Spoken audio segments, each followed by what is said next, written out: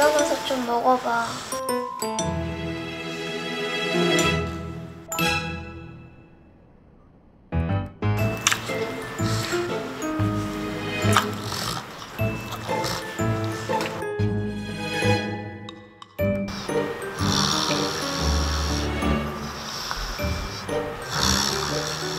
얘는 1년 된 수컷 꿀단지고요.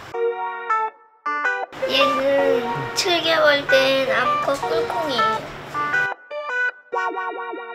미니피.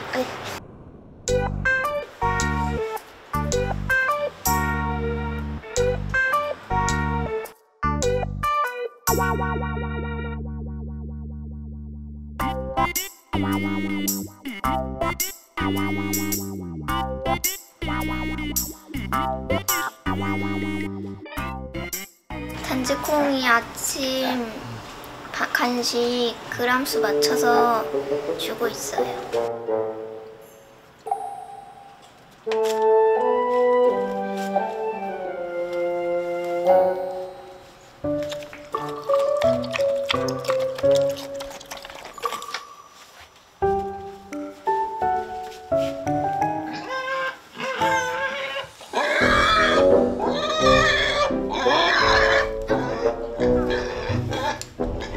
제가 이렇게 맨날 하네스도 맞춰가지고 시도해보긴 했는데 시도만 해보고 성공은 한 번도 못 해봤어요. 계속 관리를 하는데도 살이 쪄서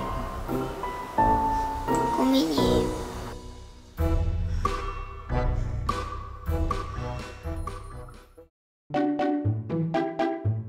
보통 평균적으로 한 30에서 6kg 사이? 이게 일반적이에요. 지금 큰 애 같은 경우는 100kg 정도 되는 거잖아요. 그리고 비만 중에서도 굉장히 고도 비만이라고 보는 게 맞고, 작은 애는 성장판이 지금 다 열려 있어서 꽤 클 것 같은데.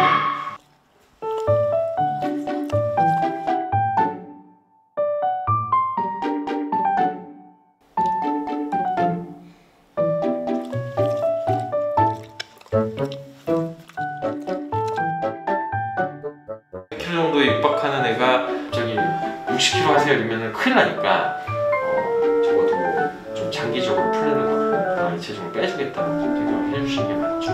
그리고 강아지들처럼 규칙이 딱 정해져야 돼요.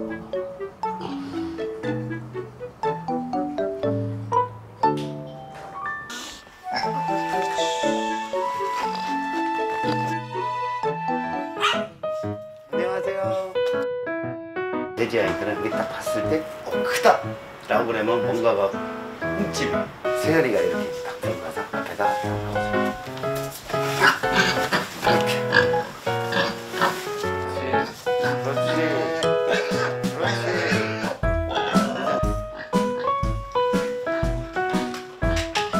자꾸 누워있는 장소에서 이렇게 못 누웠게 하잖아요.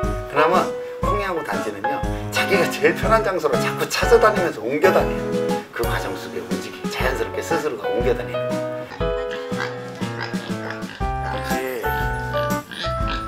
그렇지. 거기 가서 옳지 간식 하나 줘. 그렇지. 이렇게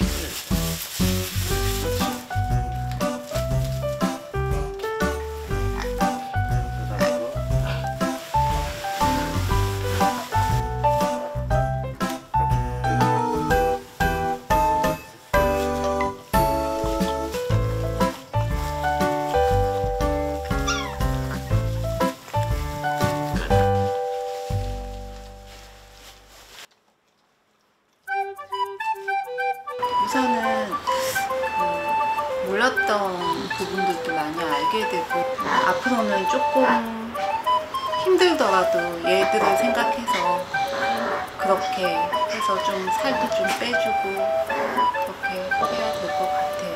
얘들아 이제 10kg 빼서 같이 여행 가자.